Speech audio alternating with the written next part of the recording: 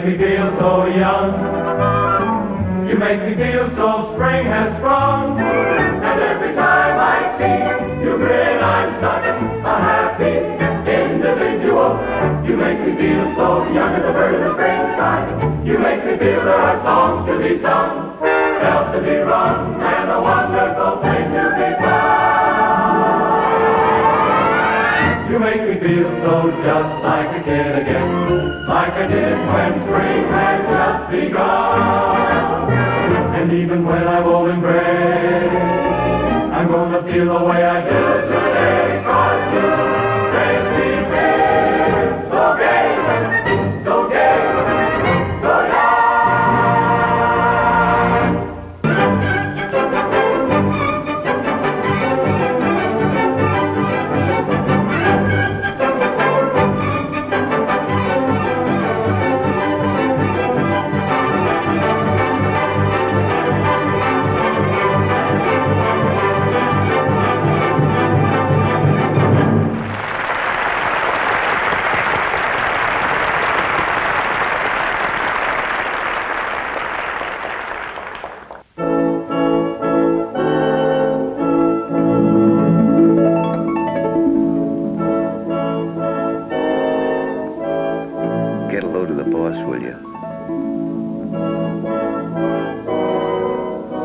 Patron of the arts. Shh.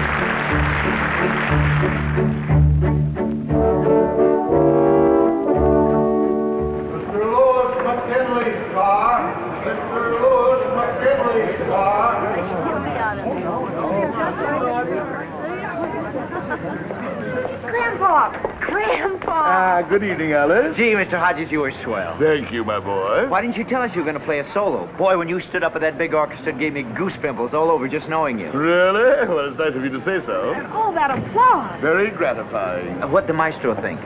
He seemed impressed. Funny, he didn't look so happy to me, the way he kept looking around. Oh, why should he have been happy? Grandpa stole the show, didn't he? I'll say, and with nothing but a little old piccolo, too. You want to drive home with us, Grandpa? No, thank you. I prefer to stretch my legs. Oh, come on, Grandpa. We won't be doing anything up front except a little necking. Maybe you could pick up a few pointers.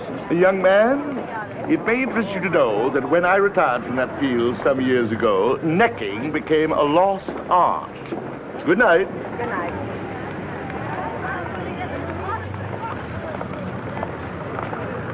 What a guy. Now I understand why Grandma used to have that awfully pleased look on her face. Yeah, maybe, but times have changed. It takes more than that to make a go of marriage today. Like, for instance? Like dough, for instance, you dough. Yes, I know. You have a theory. It's not a theory, it's facts. I pointed out... All right, Joe, all right. So we don't get married. Not until I'm in a financial condition to support a wife. How, in a comfortable wheelchair? Yeah, sure, if it takes that long. Could keep my job. Lots of girls do. My dear girl, as I pointed out before, this world happens to be run on certain economic principles. But, Joe... Unless and until a man can take care of his own wife, how can he possibly succeed in the broader world of finance? World of finance, world of finance. Who cares about that? I want to get married. Can't you understand that? M-A-R-R-I-E-D. Just the same, we're not getting married until I'm assistant head of the personnel department. Oh, you economic pighead. Good night. Hey, where you going? Anywhere you're not. All right, go ahead, walk. Let's see if I care.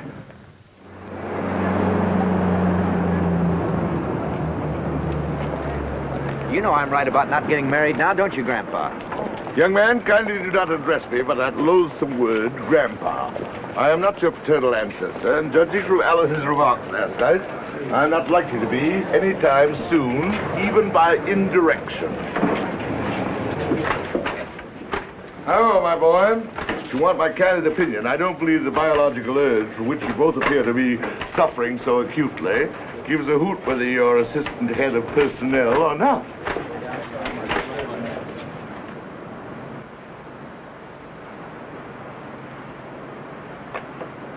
Morning, Dick, my boy. Good morning, John.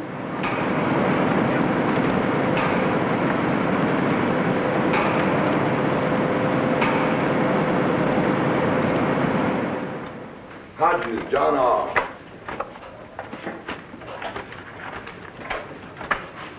Walters, Robert H. No. Marino, Joe. Oh, no. By the eternal no.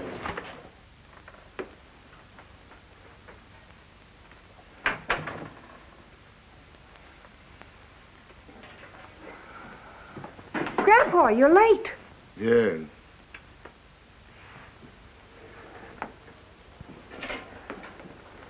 What kept you, Dad? Business. Well, for goodness sake, it's about time. Come on, everybody. I don't want to be out in that kitchen all night. You're usually the first one home, Grandpa. What you been doing with yourself? Playing the piccolo someplace? I had to see the shop foreman. I was fired today. You fired? Retired, I think they call it. What for? What have you done? Nothing, Della. Only it seems the policy of the company not to employ people over 65. Oh, Grandpa, I'm sorry. Thank you, my dear. How do you like that? Fired just because you're 65. Hey, you really 65, Grandpa? My, how time flies. Boy, has this been a wonderful day. First I get pains in the stomach. When I get home, I find my father's been fired. Well, eat your soup before it gets cold. I don't feel like soup. What's wrong with it? Not enough salt? Not enough salt, not enough anything. I tell you, if it rains tomorrow, I'll go nuts. Who said anything about rain? The weatherman? Yes, sir, that's all we need now.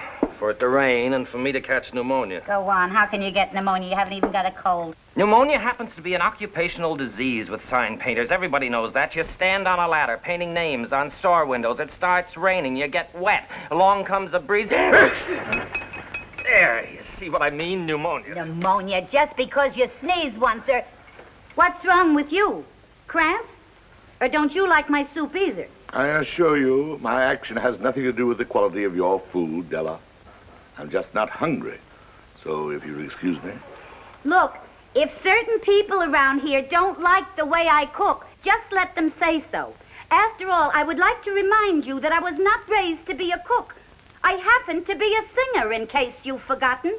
Before I married your son, I never even had my hands in dishwater. Mother, nobody's talking about your cooking. No, but they're thinking about it. The first thing you know, somebody will remind me that I came from Brooklyn. But first, I would like to remind them that some of the finest people in the world have come from Brooklyn. Yes, and while we're on the subject, I would like to say that there is no telling how far I might have gone if I hadn't thrown away my career for the... Oh, for goodness sake. Now look what's happened. Poor Grandpa. No wonder I have any appetite left. First Grandpa gets fired, then you sneeze, then the piccolo. All we need around here is a great big shiny pipe organ.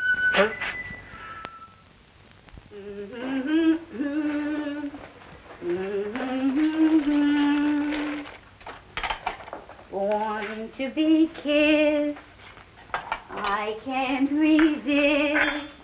You are temptation, and I am yours. Oh, good morning, Grandpa. Good morning, Della. What you doing up so early? I thought you'd sleep till 10 o'clock. I'm not sleepy. Take my advice. Sleep when you can. You want some coffee? Yes, thanks. Only do me a favor, Grandpa. Don't sleep too late. Yours is the first room I clean. I assure you, Della, I have no intention of sleeping late. Thanks. Say, by the way, what are you going to do with yourself all day now that you're 65? I don't know. Oh, go to the movies, I suppose. There's a swell double bill at the Rialto. Or maybe you could go up to the park and play checkers with those other old men. Oh. What's so bad about that? Personally, when I think of the drudgery I go through day by day, I can't wait to get to be your age, so I can live out my life with dignity. Dignity can be a very empty feeling, Della. Yeah, well, you can get used to it. Like me with the cooking. Hey, I just thought of something. With you not working, you won't be bringing any money in. I'm afraid not. Well, if you'll pardon my saying so, Grandpa, that's going to be quite a blow. Financially speaking, I mean. I expect so. Yeah, especially with the way prices are going up these days. Yesterday, I went in to buy a soup bone. Just a common, ordinary soup bone. 78 cents, he says. 78 cents, I says to him. You used to throw them in for nothing. Not no more, he says. 78 cents. That'll give you a faint idea. Soup bone. 78 cents.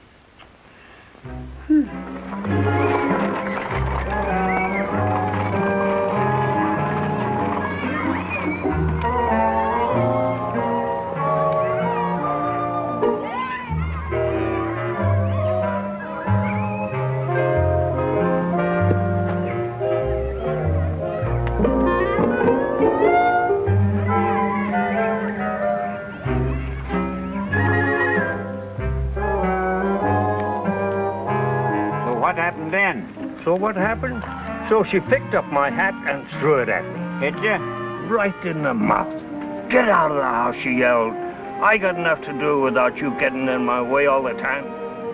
20 years ago, I'd have thrown her out of the window for that. I'm a Hungarian. Consolidated Motors. Consolidated Motors? What's Consolidated Motors got to do with it? That's what I'd like to know. Listen, there's a public park. Never mind, don't answer. I'll find out myself.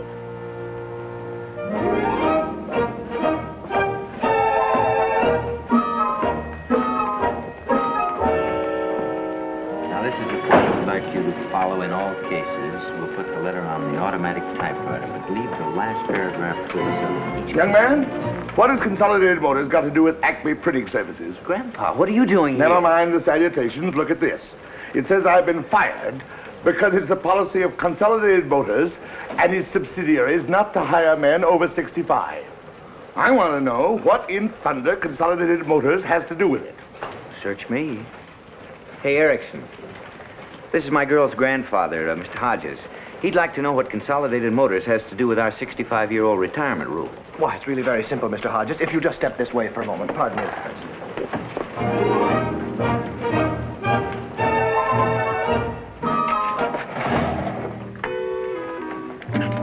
Now, we of the Acme Printing Services are a subsidiary of the Bessemer Publishing Services, whose stock is owned by the Simpson Iron Foundry, which recently merged with the McCullough Nut and Bolt Company, whose parent organization is, of course, United Hardware, the directorate of which is interlocked with Brotherton Steel, a subsidiary of Consolidated Motors. Does that answer your question, Mr. Hodges?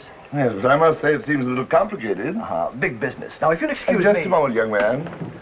Do you suppose if I went to Consolidated Motors, I might get them to change such an absurd policy? Why, Mr. Hodges, you don't mean you'd seriously consider going to Consolidated Motors about such a policy? I'd seriously consider going to the North Pole by a dog sled in the heart of winter if I thought I could get my job back. Well, I certainly wouldn't advise a trip to Consolidated Motors, Mr. Hodges. Even if you got an appointment, which is very unlikely, I don't see how Consolidated Motors could change its whole employment policy involving several 100,000 people just to please you. Now, wait a minute, Erickson. Maybe you could just write a letter to the president of Consolidated Motors. Tell him how you feel. Tell him that you... What's his name? Whose name? The president of Consolidated Motors.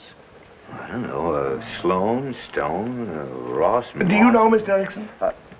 No, but I'll find out. Mr. Benson, who's president of Consolidated Motors? The president of what? The president of Consolidated Motors. You got me. Why? Never mind. I'll call Mr. Gallagher's office. Mr. Gallagher is vice president in charge of personnel. Yeah? Pardon me, Mr. Gallagher. Erickson speaking. Do you happen to know who's president of Consolidated Motors? Used to be Knudsen. No, he was president of... Anyhow, listen, I'm busy. Yes, Mr. Gallagher. Thank you, sir. Oh, Mr. Gallagher doesn't know either. Amazing. Absolutely amazing. Here's one of the most important men in America. A veritable giant of industry. One of the powers behind the producing genius that is America. A man whose decisions affect millions of people. Yet nobody even knows his name. Fairless. That's it. Fairless. He's president of U.S. Steel. Thank you, gentlemen. You've been a great help. Good day.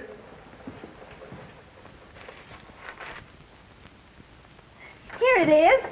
I found it. Consolidated Motors. Look, Harold P. Cleveland, president. Congratulations, miss. Whether you're aware of it or not, you have just solved one of the great mysteries of the age.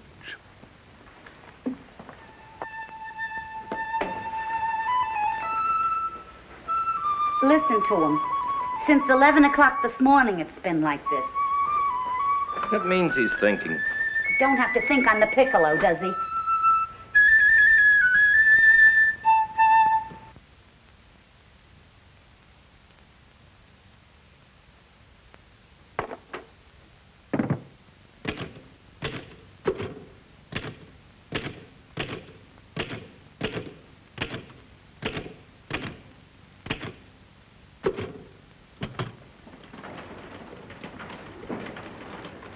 Good morning, Mr. McKinley. Good morning, Harriet.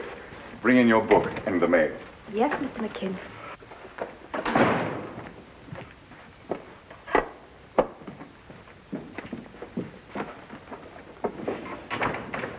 Well, what have we got for today? 11 o'clock appointment with Mr. Gallagher of Personnel. 1 o'clock luncheon with the representative of the Blakewell Paper Company. I'd like some coffee, dear. Yes, Mr. McKinley. Then there's your tailor, the barber, the man about those shirts you ordered, and don't forget your pills. What the devil is this? I don't know, sir. I didn't have time to open it. Yes, Mr. McKinley? Listen, Gallagher. I just got a letter from the executive secretary of Consolidated Motors advising me that Harold P. Cleveland, president of Consolidated Motors, will be in town Tuesday. Will I please show him every possible courtesy? Now, what the devil is this all about? I don't know. Beats me. Get Herbert in New York. Well, if you don't mind, I don't like it. What the devil does the president of Consolidated Motors want to come around here for? Maybe he's just passing through. Okay, but I wish you'd please tell me what the devil this is all about. We ever heard of this bird before? Not that I recall. Hello, Mr. Herbert. Just a moment. Mr. McKinley calling. Hello, Herbert. Listen, I just got a letter saying the president of Consolidated Motors is coming up here to inspect my plant next week. I'd like to know why all of a sudden is Consolidated Motors fishing around my place. Well, maybe it is just a goodwill tour, but I don't like goodwill tours, so do me a favor. Get a hold of whoever you can and find out if there's been a change in Consolidated Motors' policy toward its subsidiaries. Maybe they've decided to quit printing, make more cars or something. Okay, call me back. I want every executive in the conference room at 10:30, and cancel Gallagher. Yes, Mr. McKinley. Send off 3 copies of this as soon as you can. Yes, Mr. McKinley. Listen, gentlemen, the president of Consolidated Motors is coming here next Tuesday to inspect our plant personally. I don't mind telling you I don't like a lot of big shots sticking their noses in my business. How do we know they haven't decided to convert this place into an assembly line for automobiles or washing machines? And remember, you fellas are in this just as deep as I am. Your very jobs may depend upon it. As I see it, our only hope is to make a good impression. I'd like to see some drawn looks on your faces, as if you'd been working overtime for months, and I'd like to see this place really humming. That's all. Gallagher, how about that trouble we've been having with the bookbinders local? Oh, we've got at least a month before any decisive action will be taken on that, Mr. McKinley. Well, never mind how much time we've got. I'd like to strike a note of accord in time for the inspection. Give an impression of a smoothly functioning factory full of happy employees. Now, what do they want? Another restroom on the 2nd floor. Okay, get it installed immediately. I'm not letting our relations with Consolidated Motors be disrupted over some bookbinder's comfort. Harriet, who's head of the program committee at the Chamber of Commerce? Arnold Willoughby. I want to talk to him on the phone. Oh, but then get my wife, dear.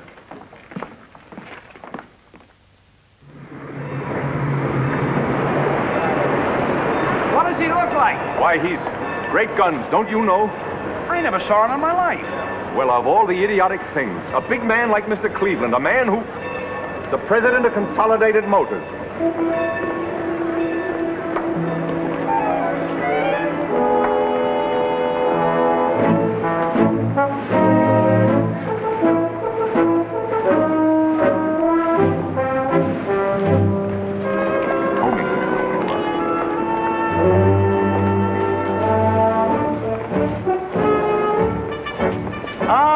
McKinley, what a pleasant surprise to find you here. I hadn't anticipated such a welcome. You're...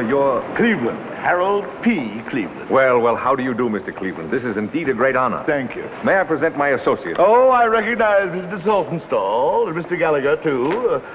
Delighted to see you, gentlemen. How did you know? But I make it a practice to familiarize myself with all my associates and employees.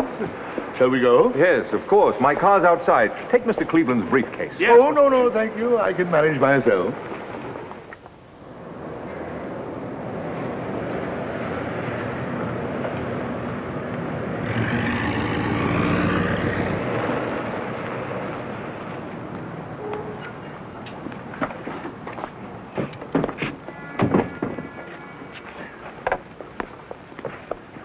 Any special department you'd like to inspect, Mr. Cleveland? We'll start with the hand press department in the composing room. Afterwards, I'd like a word with your executives. Yes, indeed. I've already issued orders for all our executives to place themselves at your disposal. Splendid. Mr. Cleveland, may I ask, is there any special significance to your visit? Special significance? Not at all. It's only a routine inspection tour.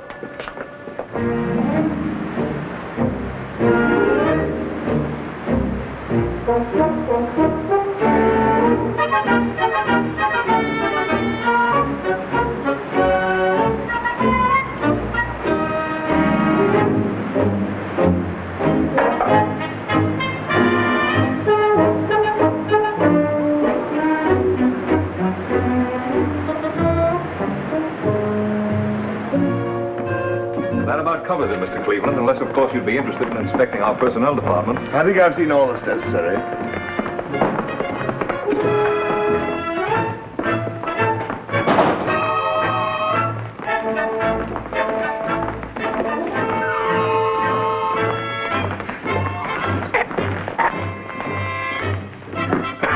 Here we are, Mr. Cleveland. This is our conference room. What's the matter? Come in, gentlemen.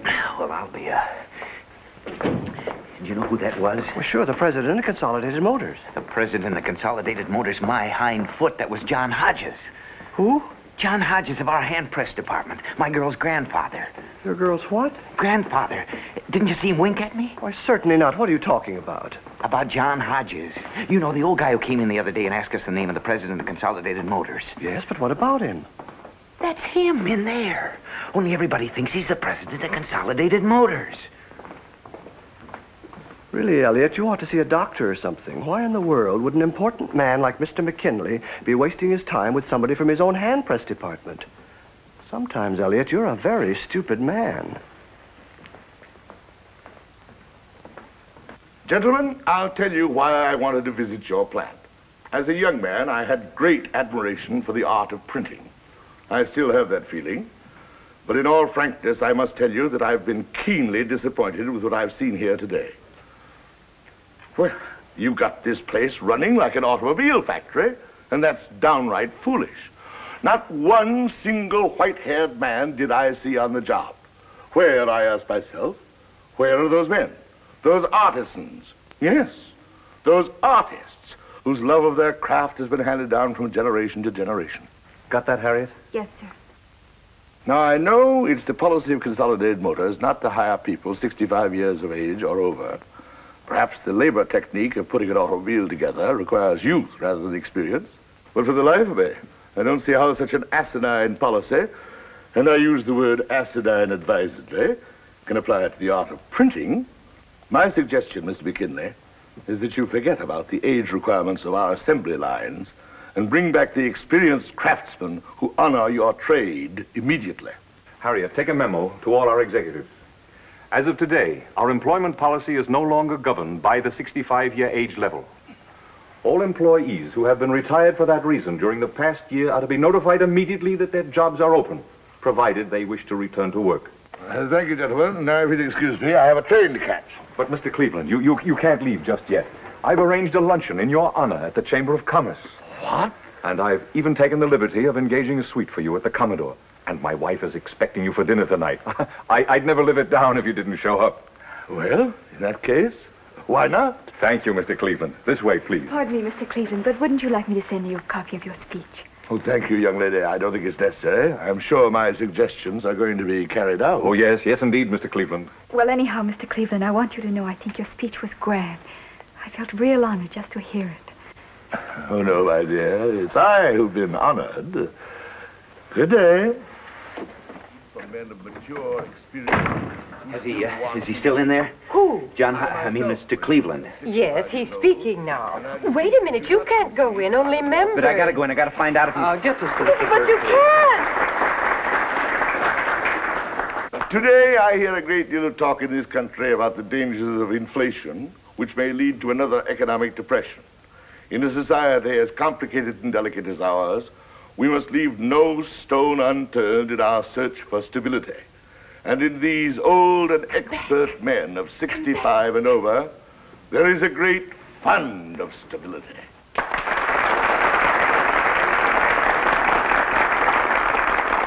I confess there are moments, gentlemen, when I regard mass production and its subsequent benefits of a higher standard of living as a two-edged sword. What are we sacrificing in this frantic chase for comfort? Well, for one thing, we're sacrificing those simple dignities of life which have helped make ours the greatest productive nation on earth. Now, mind you, I think that security and comforts are wonderful things. I'm all for social security. But in all our quest for this security, let us not lose sight of those things which have made this a great nation. Let us not forget that our economic strength depends basically on one thing: individual initiative. We here in America have a great tradition to uphold, a tradition of hard work, a tradition of opportunity, a tradition that every man may go just as far up the ladder of success as he individually is capable of going. A tradition that no one, in government, in industry, anywhere, can tell him what he can do and what he can't do, when he can work and when he can't.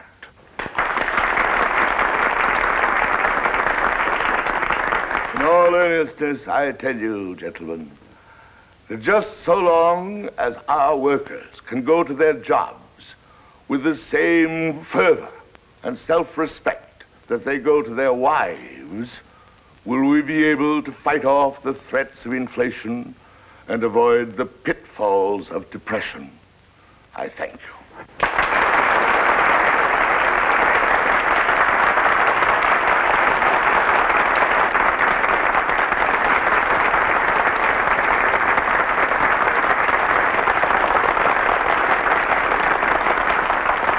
Mr. Cleveland, may I have your autograph? Oh, delighted.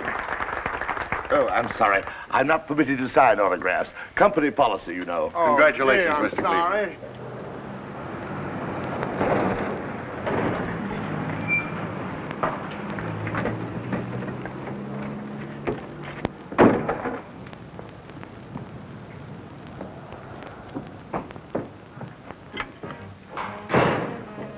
Well, it's about time. Oh, it's you. Where is he? Where's who? Mr. Hodges, your grandfather. Out? Why? Look at this. C.M. Prexy says human dignity will beat inflation. What's that got to do with us? Look at it. Look at it good. Whose picture's that? Says he's Prexy as CM, whatever that means. That's what it says, but it's him, Mr. Hodges. Your old man. That? Oh, you're crazy. Look, I'm not blind. My eyes are good enough for the Air Corps, and I'm telling you, that's Mr. Hodges. I saw him today with my own eyes. Oh, for heaven's sakes, Joe, sit down and stop being ridiculous. What in the world would Grandpa be doing at a Chamber of Commerce luncheon? Just look at the picture. That's all I ask. Just look at it. That could be a picture of anybody. As far as I can see, the only resemblance is they both got whiskers. Not even the same color whiskers. But I'm telling you, he winked at me. Joe, look at me. Look me in the eye. Have you been drinking?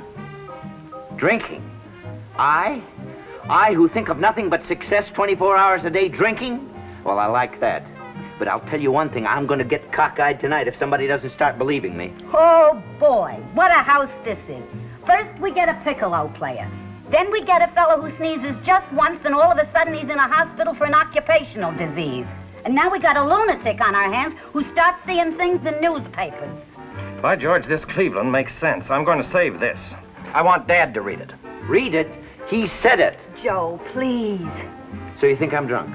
Well, what else am I to think when you come bursting in here screaming that Grandpa is president of Consolidated Motors? Okay, I'm a liar. I'm drunk. I don't know what I'm saying. But I'm telling you, I saw him today, and he winked at me. Good evening, everybody. There's good news tonight. This afternoon, Harold P. Cleveland, president of Consolidated Motors, offered a confused world the best recipe to beat inflation and continue prosperity that this commentator has heard. Yes, sir. Winked at me. Have you already mixed the martinis? Yes, madam. My husband likes them very dry. I understand, madam. He also likes them served immediately after he comes in. Yes, madam. Well, that may be he now. The wife should be ringing the bell. Shall I go and see, madam? Please. Willie. Huh? Turn that thing off. Okay.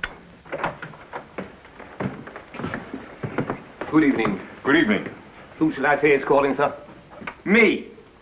Mr. McKinley. I live here. I beg your pardon, sir. You'll find Mrs. McKinley in the drawing room. New butler. I tell you, the servant problem Yes, today. I know. I've been having trouble with my cook lately, too. Lucille, this is Mr. Cleveland. Mr. Cleveland, my wife. How do you do, Mr. Cleveland? It was nice of you to come. Thank you. It was nice of you to have me. Come on, meet him, but listen. Do me a favor just for tonight and spare us any of your political philosophy. Okay. Mr. Cleveland, this is our son, Willie. Good evening, young man. Hello, Mr. Cleveland.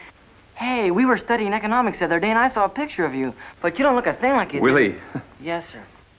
My husband likes martinis, Mr. Cleveland, but if you prefer something else... Not at all. My favorite beverage. These dry? Yes, Louis, very dry. 4-1, sir. Here's to Consolidated Motors. Thank you. But if you don't mind, I'd rather drink to a lovely lady. Thank you. I'll take the tray. Yes, sir. What class are you in, young man? 10th? On the football team? Well, kind of. Kind of. Oh, so that's the way it is. I used to be a bench sitter myself. How about a little refill, Mr. Cleveland? Thank you. A wee modicum, perhaps? I thought we'd have dinner at home tonight. Just family style. After that, if you like, I thought we three might run out to the country club for a little while. The country club? I'd like you to see it. It's brand new and not half bad. Most of my executives belong. Got a great little golf course. What do you say? Well, I'll be delighted. That is, if Mrs. McKinley... Oh, I'd like it very much. Very much indeed.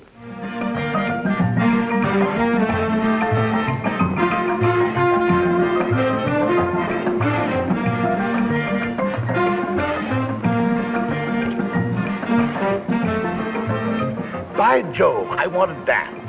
I haven't danced in 25 years at least, and suddenly I want to dance. May I have this dance? Of course. You mind? Not at all. Go right ahead.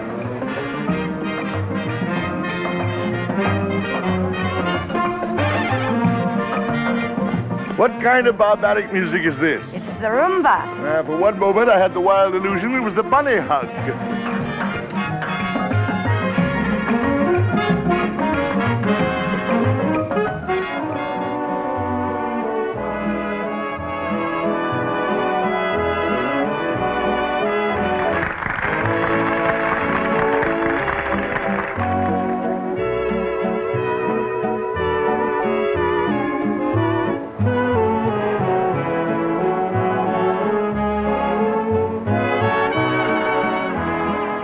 Get out of here. Why? We just got here. Look, Mr. McKinley. Mr. McKinley.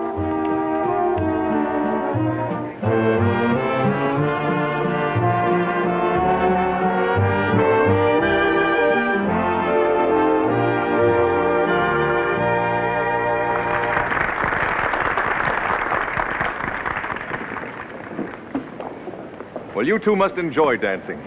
Your wife happens to be a very beautiful dancer, Mr. McKinley. Yeah? Well, for myself, I think it's a waste of time. Look, if you don't mind, I'll run along. I've got some papers to go through. Well, perhaps we'd all better... Oh, no, you two stay here and enjoy yourselves. I'll send the car back. Oh, don't bother. We'll get a taxi. No bother. My driver's used to waiting. I'd prefer a taxi, Louis. Okay. Good night, Mr. Cleveland. Good night, and thank you for a wonderful evening. Glad you liked it. We'll have to do this sort of thing again. Yes, indeed. I'd like that very much. By the way, before you go, there's just one thought that I'd like to leave with you, Mr. McKinley. Just a bit of my personal philosophy. I like a man who works, and works hard. But that's not enough. A man ought to play, and play hard, too. I have an idea that you don't play enough, Mr. McKinley. That's very sound advice, Mr. Cleveland. I'll take care of that in the future. Good night. Good night.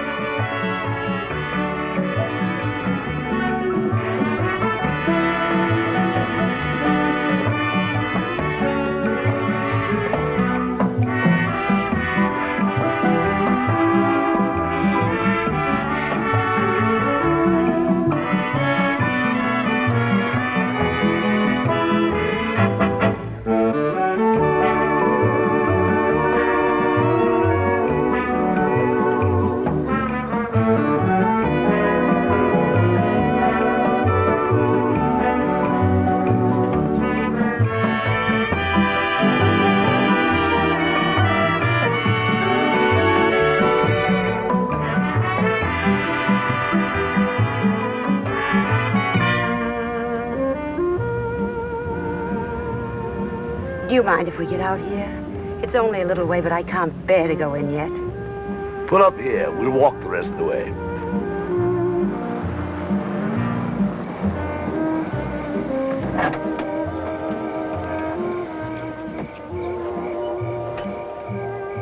Just wait for me, please.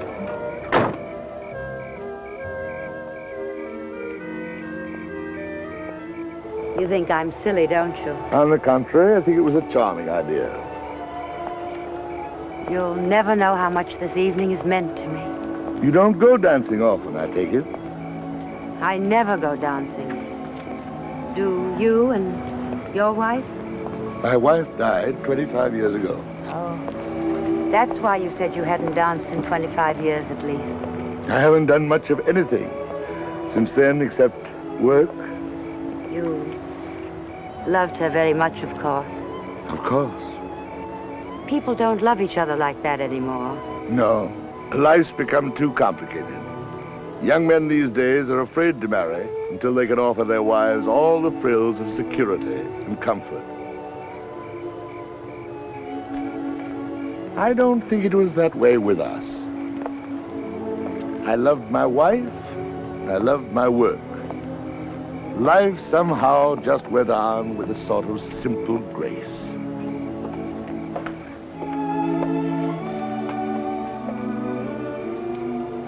Are you leaving tomorrow? Unfortunately, very early tomorrow.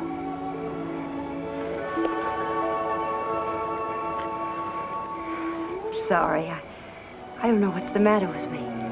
But I've been so happy tonight. So really happy. It's been so long. Good night. Good night.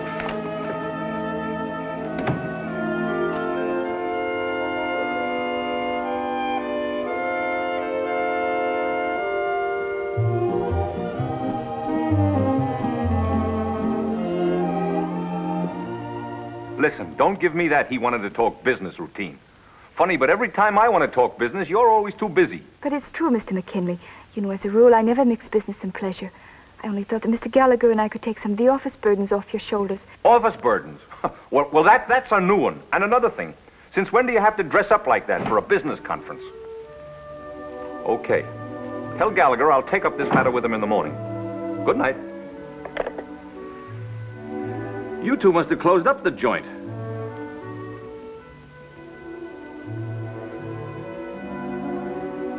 By George, you're really a good-looking woman, Lucille. And did he go for you? Couldn't take his eyes off you. What did you do after I left? Louis, I want a divorce. What? You love me, Louis? What the devil has that got to do with it? Answer me. Do you? Well, how do you like that? She meets a guy one night, and right away she starts yapping about, do I love her? What's the matter? Isn't my money good enough for you anymore? Haven't I supported you in the style to which you're accustomed? Yeah, and your whole family, too, for 20 years. You don't understand. You've never understood. Oh, yes, I do. I understand, all right. It's you that's cockeyed, but you're not going to get away with it. So you might as well get any tomfool ideas about divorce right out of your head. Please. Let's don't argue about it. We've been married 20 years. Sounds kind of silly to be talking this way after 20 years, doesn't it? I'm sorry it's turned out so badly. But I've been so miserable. Not so fast. I want to know what happened tonight. I told you nothing happened. Don't give me that. What happened? It's just that tonight, for the first time in years, I've known what it's like to be admired and respected, to be treated the way a woman wants to be treated. I know you think it's silly, but it's true. Just once more before I turn the corner, I want to know what love is. Well, that's just great. That's just wonderful. You know a man 20 minutes, and it's love and bloom. Oh, I realize I'll probably never see him again. But I can go on the rest of my life just dreaming about tonight. Well, how do you like that? We've been married 20 years, and now you're in love.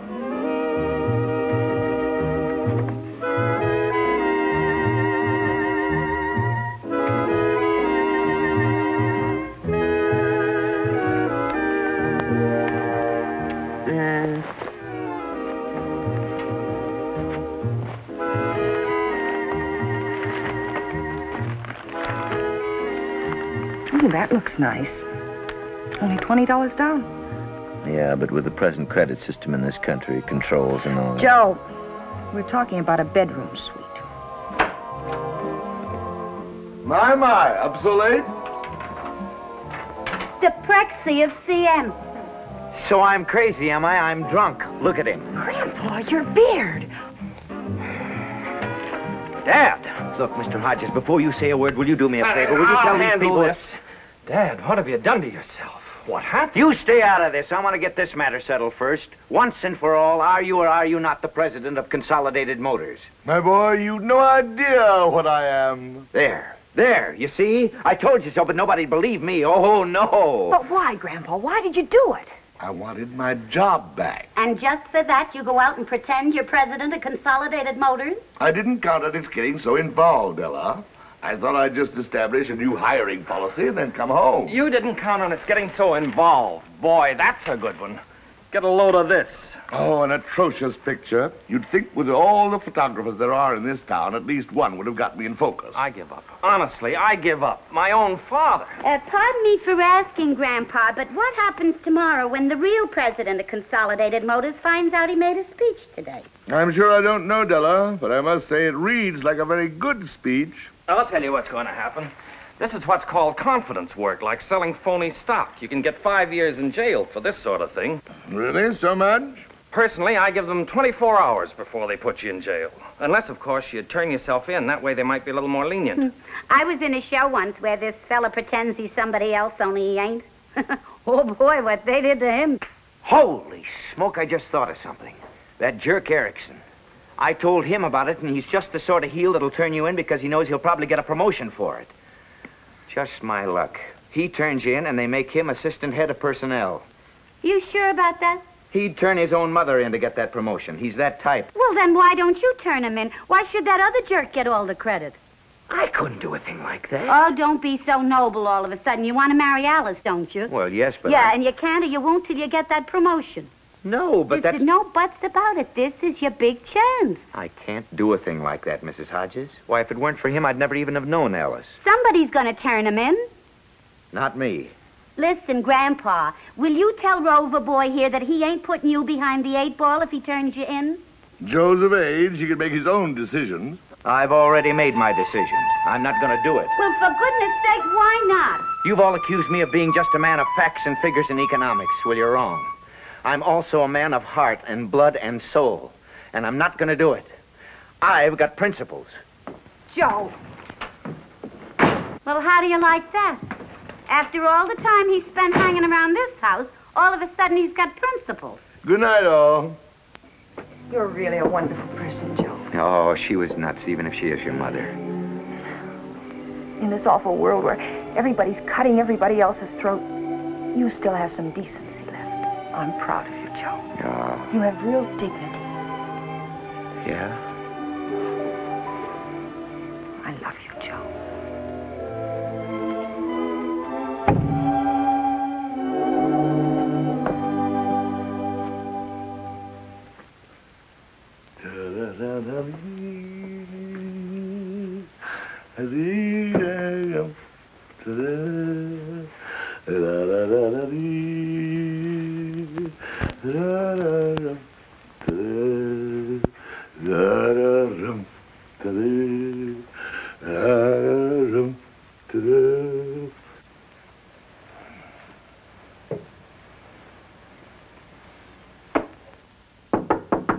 Come in.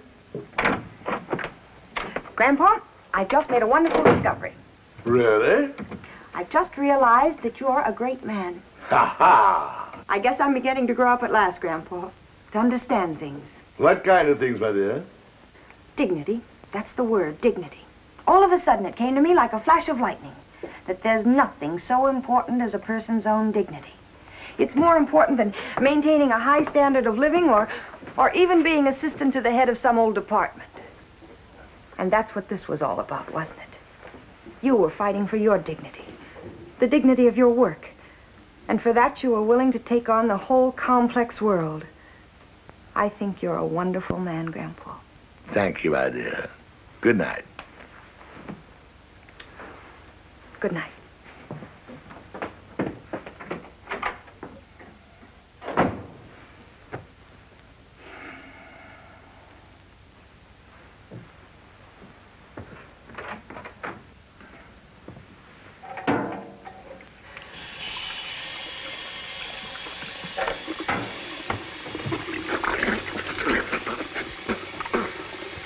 Egad.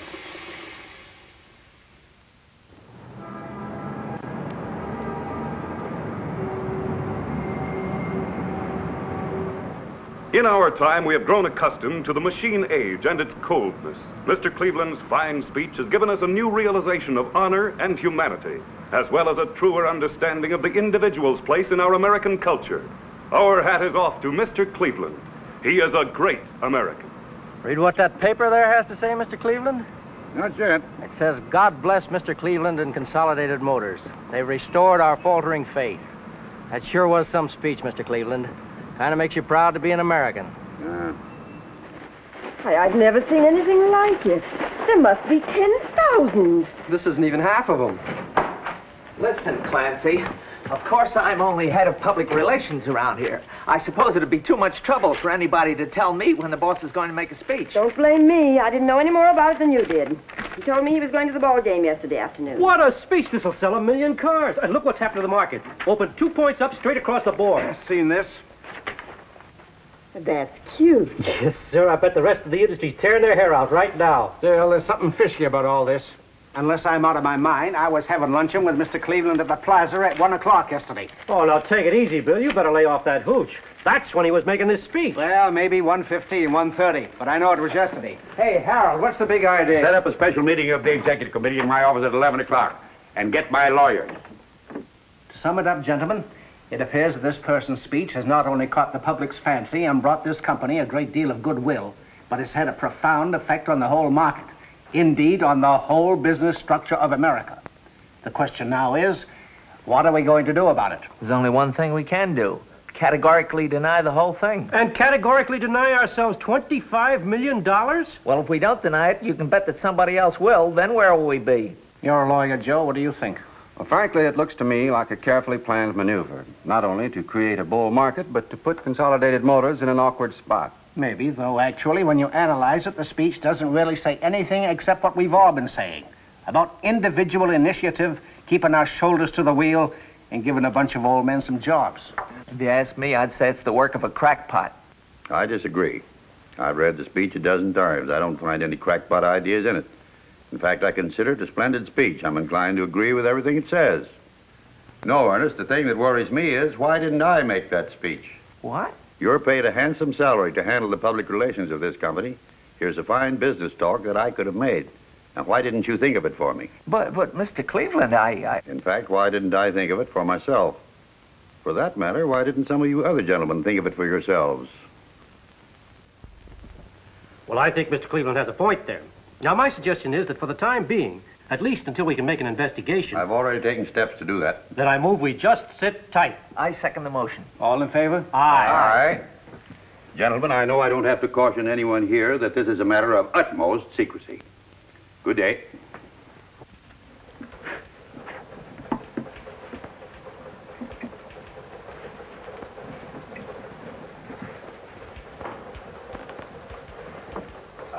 Say, Frank. Yeah? You remember my telling you yesterday about the president of Consolidated Motors and how it was really an old guy in our hand press department? So? You haven't told anybody yet, have you? Well, hardly. Well, do me a favor and don't. It's a long story I can't explain, but just take my word and don't. Sure. Thanks. Well, see you around.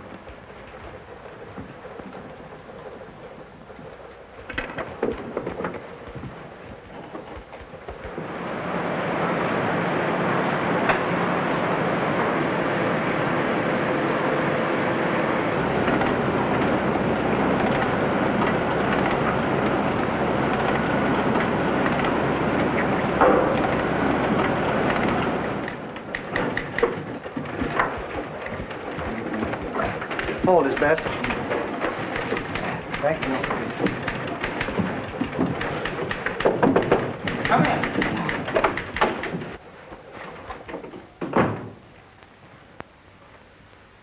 Well?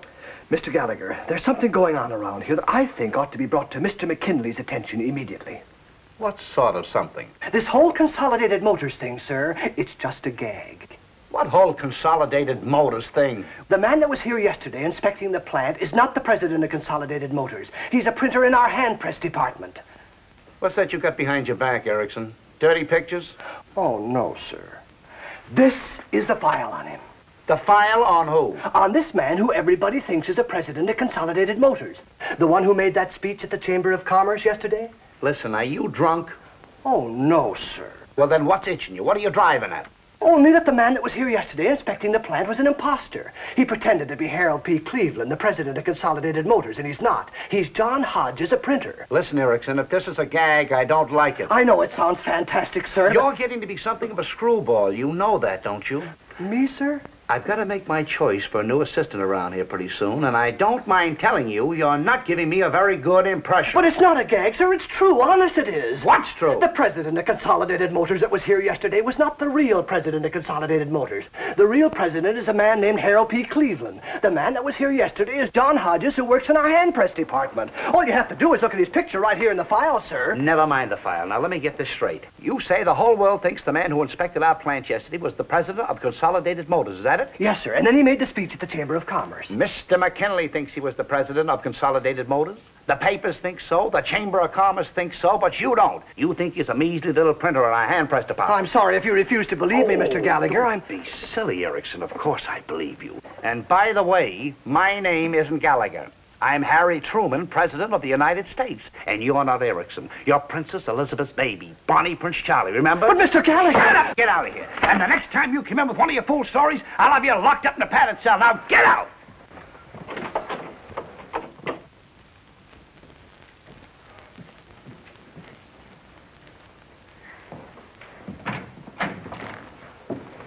Mr. McKinley in? Who's calling, please? Kleinbaum's the name. Mr. Rigel. Mr. McKinley's in conference. Perhaps if I could help you. I hear you had quite a bit of excitement around here yesterday. Excitement? What kind of excitement? With Mr. Cleveland, I mean. Oh, yes, of course. Mr. Cleveland. Did you meet him, miss? Meet him? I took dictation from him. Yeah? I'll tell your boss he sent us. Just a moment.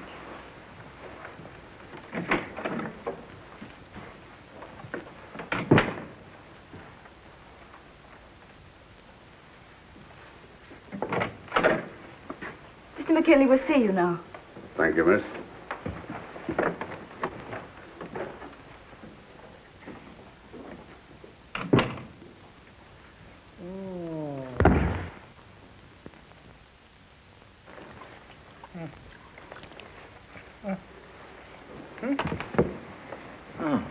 How do you feel? Oh, here, take a swallow of this. Yeah. There, you'll be okay. You sent for the doctor. I don't want a doctor. And you keep out of here, too. I was only trying to help. Of course you understand this must be handled with absolute secrecy, Mr. McKinley. Don't worry. I'm the guy that was taken. Why, if this ever gets out, they'll laugh me right out of town. Don't excite yourself, Mr. McKinley. Why shouldn't I excite myself? My whole life's been disrupted. First, my wife wants a divorce. Now I faint. All on account of this phony. Oh, the crook, the dirty, low-down crook. I took him to my house for dinner. Just wait till I tell my wife. Oh, boy. Will I laugh right in her face. Falling for a phony. Well, we'll take a look around. Yes, sir. If we find out anything, we'll let you know. Meanwhile, you get any ideas yourself, you would... Motors. Live in a palace. Oh, boy. Will I laugh right in her face.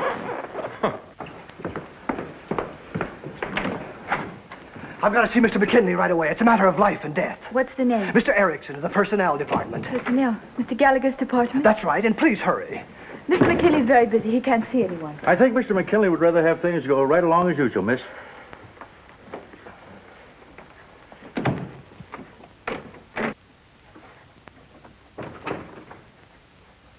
Mr. Erickson of the Personnel Department to see you, Mr. McKinley. Who the devil is Mr. Erickson of the Personnel Department? I assure you I haven't the faintest idea, Mr. McKinley. Only he says it's extremely urgent. Oh, he does he? Really, Mr. McKinley, I'm only trying Okay, send him in. Why not? The more the merrier.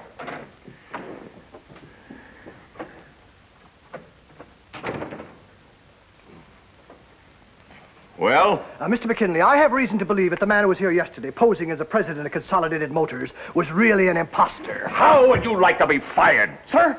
Listen, you half-wit. If you dare breathe another word of what you've just said to me to a single soul, I'll have you thrown out of here on those pencil-striped pants of yours. Mr. McKinley, I have the man's file right here, his picture. Shut up and get out of here before I brain you. Yes, sir. Wait a minute. Yes, sir. Give me that file. Yes, sir. Mr. McKinley, control yourself. Go fry an egg. Well. Oh, well, thank you. Don't do anything until you hear further from me. Goodbye. Kleinbaum, he says the man works right there in the plant. The police been notified? Oh, wait a minute. You want to break this thing wide open? But you can't let a low common thief, a confidence man, go around professing to be president of Consolidated Motors. Well, keep your shirt on. Nobody suffered any great damages. In fact, when you come right down to it... Wait till you get a load of this, straight from Union headquarters. Listen, since Mr. Cleveland has shown a willingness to see labor's point of view, and since the United Automobile Workers are just as eager as Mr. Cleveland to maintain the nation's economic strength, we hereby pledge ourselves to arbitrate all current differences in the same spirit as his speech. How do you like that? Why, this is absolutely the most ridiculous position the company has ever been in. Looks like we're saddled with that fool speech whether we like it or not. That's right. If we deny it now, we'll be accused of trifling with the future prosperity of America. As a matter of fact, in view of the sharp market rise, I'm not sure that those of us who have bought Consolidated Motor stock recently wouldn't end up in jail. Gentlemen, my advice is to emulate that estimable creature of the sea, the clam, and say absolutely nothing. I still say there's something screwy about a simple little printer pulling a trick like this. That's possible, but if so, let's just hope he gets away with it. Fancy, have my car here at 6 o'clock and phone my home and say I won't be there for dinner. That's all, gentlemen. Well, I still... Just wait till you get a load of... What the devil is this? It's the suitcase I bought 12 years ago when we were supposed to take that trip to Europe. What's it doing here? I'm going away. Listen, if you've got a fool notion like that, you better get it out of your head, because I got news for you. And you better get a good hold on the bed, because when you faint, I don't want you banging your head on the floor. What would you say if I told you we had a phony to dinner last night? A what? A phony. That bird's no more president of Consolidated Motors than I am. He's a crook, an imposter, but don't worry, I'll send him to jail if it's the last thing I do. Here's a whole record on him. Just look for yourself. Who is he? A printer. In my own hand-press department. John Hodges. How do you like that? Why, I think it's wonderful. What? I said I think it's wonderful. Look, I'm in no mood for jokes. Now unpack that suitcase and come on down to dinner. But I won't be here for dinner. I'm leaving. Now listen, just because some measly $62 a week printer in my own factory dances the rumba. Last night, for the first time, he made me realize just how empty my life has been. And stop crying. You know I can't stand tears.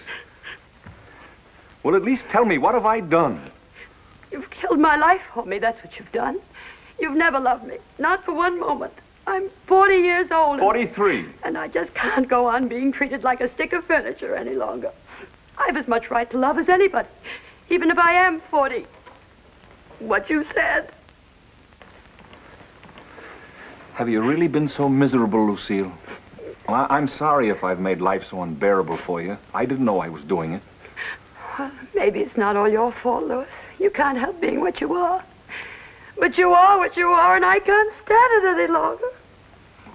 Who's going to tell Willie? I'll tell him. Lucille, this is a terrible thing that we're doing. I don't like divorce. I was brought up not to believe in divorce. We were married in the church, and there's something unholy about a divorce. I wish you'd weigh this decision carefully.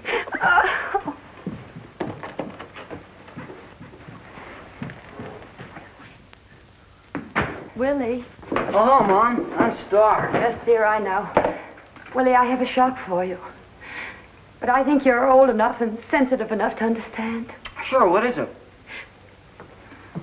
Your father and I, we're separating. We're getting a divorce. Divorce? Is it a very big shock to you, dear? Is it a shock? Boy, is that some question? Of course it's a shock. Naturally it's a shock. Oh, I'm sorry, dear. I didn't mean to shock you. But I thought it would be better if I came straight out and told you. Here, sit down, darling, please. I don't want to sit down. I don't feel like sitting down. You're angry with me. I'm not angry. I'm just upset, that's all. What's so surprising about being upset? You'd be upset, too, under the circumstances. Oh, dear, I didn't mean to upset you. Actually, I'm quite upset myself. I feel terrible. Right here in my stomach. Willie, you're not going to be sick. I don't know. I must have some kind of psychosomatic disorder. It hits me right here in my stomach. Oh, dear. I don't know what to say. I've never felt so miserable in my whole life. I'm going away. Where? I don't know. To my family in Maryland, I suppose. Of course, they'll be furious with me. They'll want me to come straight back and apologize to your father, but I just couldn't do that. Oh.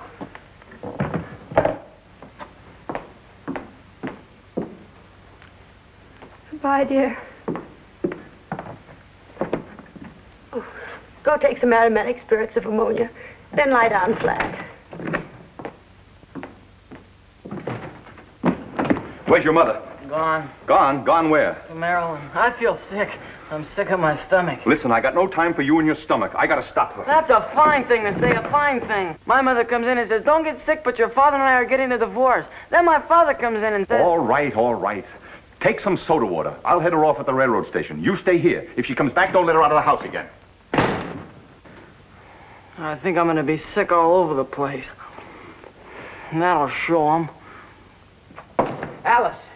Alice, I got it. I got it. Got what? The job, the promotion. Oh, Joe, that's wonderful. Now can we get married? You said it. Just name the day and I'll be there with bells on. See, I knew. All you had to do was tell that Mr. Gallagher... I didn't tell him. I didn't tell him anything. He just called me in and said, Joe, that Erickson's nuttier than a fruitcake. How'd you like to be my new assistant?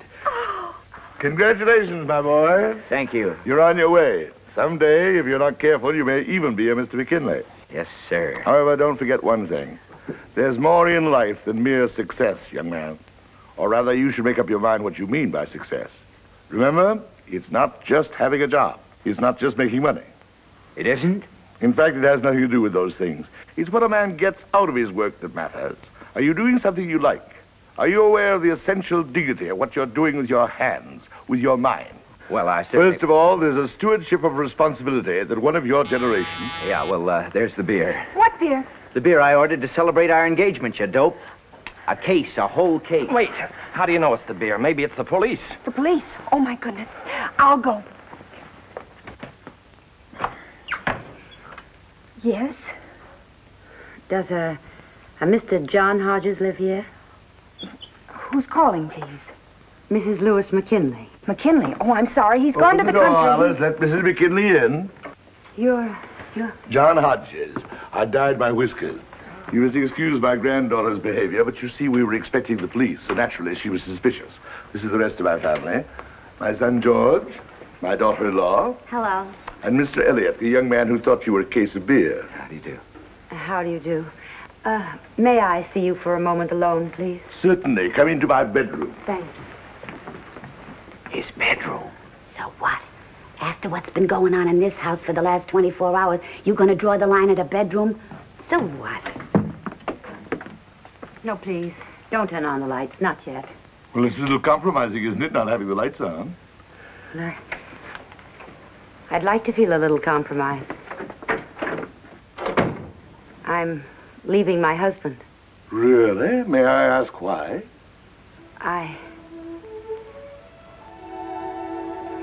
Well, I told him I was in love with you. With me? But that's ridiculous. You've only seen me once. That doesn't matter.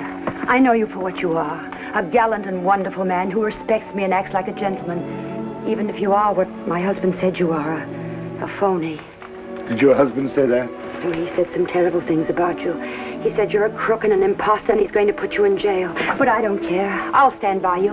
I'll even go to court and testify for you. And you can testify for me. Mrs. McKinley, I'm going to turn on the lights. Oh, no, please. Not yet. Yes, Mrs. McKinley. Now, immediately. Mrs. McKinley, though I may be everything that your husband says I am, and everything that you believe me to be, I am emphatically not a correspondent in a divorce suit. Do I make myself clear? Then last night was just last night? Mrs. McKinley, you're a very handsome woman. You dance extremely well. You also have a gift for summing up a situation. Last night was simply last night. I'm sorry if my bluntness offends you, But I assure you I have no intention of coming to treat any man and his wife, especially one as impulsive as you are. Perhaps if I were 30 years younger... Oh, no, please. Don't blame yourself. I understand, and I deserve this. I guess I'm just a silly woman who's made quite a fool of herself. And though it pains me to say so, you are. My husband and I have been married for 20 years, and this is my first infidelity. You don't say. He married me because I was society, and I married him for his money. Not that I couldn't have fallen in love with him. He's not bad looking, you know. On the contrary. He has a certain vibrance. Oh, yes, I'd say he's full of vibrance. Sometimes there's something almost exciting about him. Only he's not in love with me. How can you be so sure? Well, at first I thought he might be in love with me. I can remember he used to kiss me with all the tenderness of a wild stallion? Then after a while, he never kissed me at all. Life was just a succession of fur coats and invitations to dinner. That's all I've been, an invitation to dinner. Mrs. McKinley, do you know what I think? I think you're in love with your husband. Me? I have an idea that if you were to kiss him once, just once, with all the tenderness of a wild mare? Mrs. McKinley, I think we both need some coffee. Let's get out of here. I knew this would come in handy. Here, hang on to that. Serviette? Hey, the beer. I'll get it. Yes? My name is Harold P. Cleveland. I'm looking for Mr. John Hodges. They're here. Who? Some man who says he's Harold P. Cleveland. The one with the black beard? That was Grandpa. Here, I'll handle this.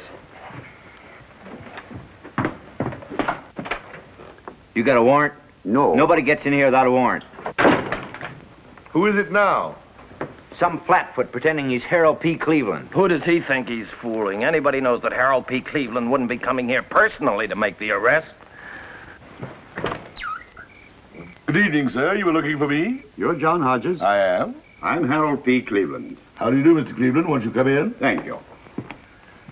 Mr. Cleveland, I'd like you to meet my son, George, my daughter-in-law, Della. Hello. Mrs. McKinley, my granddaughter, Alice, and her fiancé, Mr. Elliot. How do you do? We're celebrating their betrothal. Oh, congratulations. Take Mr. Cleveland's hat, Alice. Oh, no, thank you. I can only stay a moment. You're not Harold P. Cleveland. You can't fool us. But I am Harold P. Cleveland. If you don't believe me, my chauffeur is outside. Ask him. How do we know he's your chauffeur? Well, I don't usually carry much in my wallet. But here. Sorry I haven't my fingerprints. Well, what is it you want, Mr. Cleveland? I just wanted to meet Mr. Hodges, that's all. I'd like an explanation. I think I deserve an explanation. I agree, Mr. Cleveland. Would you step in here, please? I don't mind telling you, Mr. Hodges, you put Consolidated Motors in a highly ridiculous position with this escapade of yours. And while I'm told that technically you've committed no crime, I'd still like to know why you did it. Did I hear you say that I'd committed no crime? Probably not. At least that's what our lawyers say. And from the fees they get, they ought to know. Well, well, this is a pleasant surprise. My son here was sure that I'd go to jail for 5 years. Imagine that, George. No crime. What do you know? He really is the president of Consolidated Motors. He is? There's no doubt about it. Is that so? My, what a crazy evening this has been. First, my daughter gets engaged, and then the president of Consolidated Motors drops in. Joseph, get the president of Consolidated Motors a chair. I declare, when you stop to think of it, you know, nobody's going to believe me when I tell them. They're going to laugh right in my face. Somebody give him a piece of cake. Oh.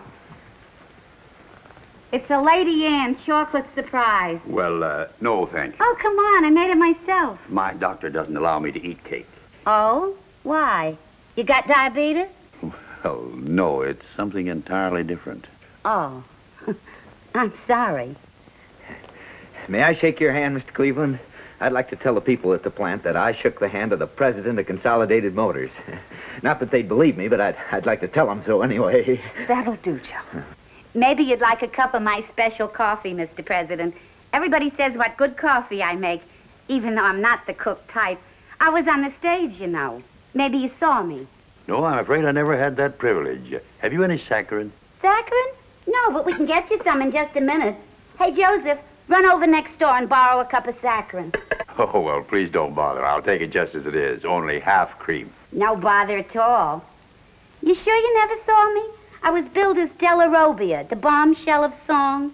I never went to the theater when I was a young man. And now, Mr. Hodges, I'd like to hear your story. Well, it's really a very silly story, Mr. Cleveland.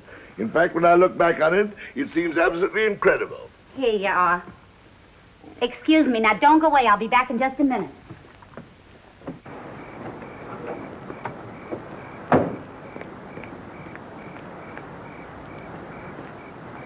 Of course, going to the Chamber of Commerce was something I hadn't counted on. The beer. Mr. McKinley. I thought I'd find you here. Yes, Louis. Okay, all right, I love you. Do you hear? I love you. Now come on home and stop this I nonsense. beg your pardon. You keep out of this, whoever you are. This is between me and my wife. Who are you anyway? Harold P. Cleveland, President of Consolidated. Listen, I've heard all the Cleveland that I want to hear. It's all right with me if I never hear that name again. You understand? Now come on home, will you? I apologize for whatever I did. I said I apologize. Right, Louis, only don't shout so. I'm not shouting. I just said I apologize. Yes, dear, I heard you. Dear? Did you call me dear? Yes, dear. Well, I'll be... Hodges, you're fired.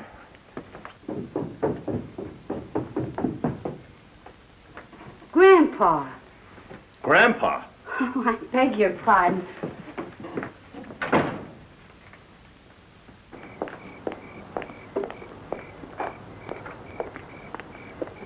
Well, who the devil's car is that? Mr. Harold P. Cleveland, president of Consolidated Motors. Harold P. whose? The man you yelled at inside, dear.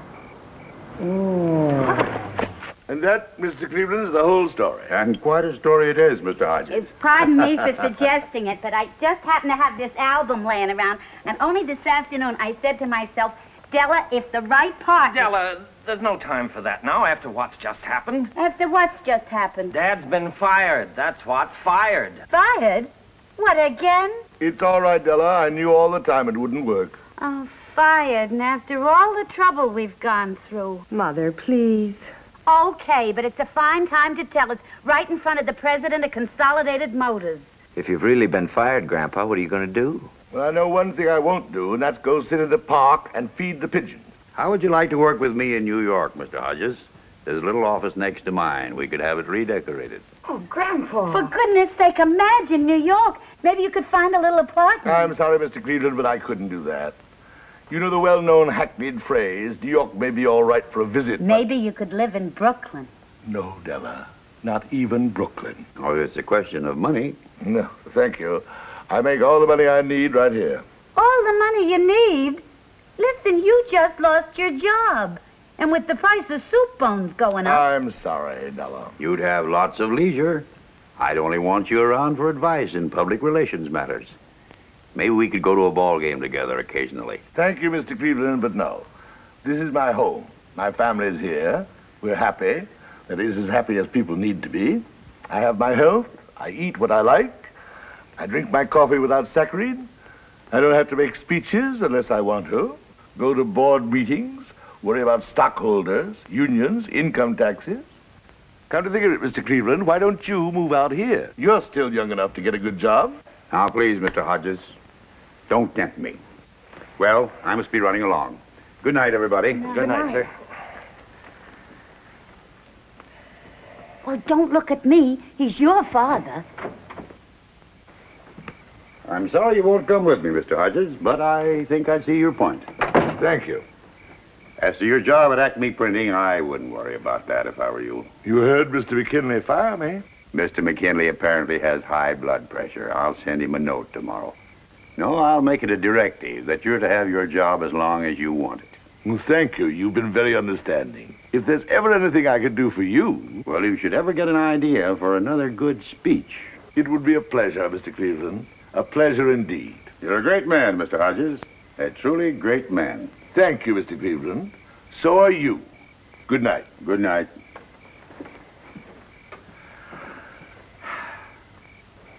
Da-da-da-da-dee, da-da-da, da-da, da-da-da-da-dee, da-da, da-da.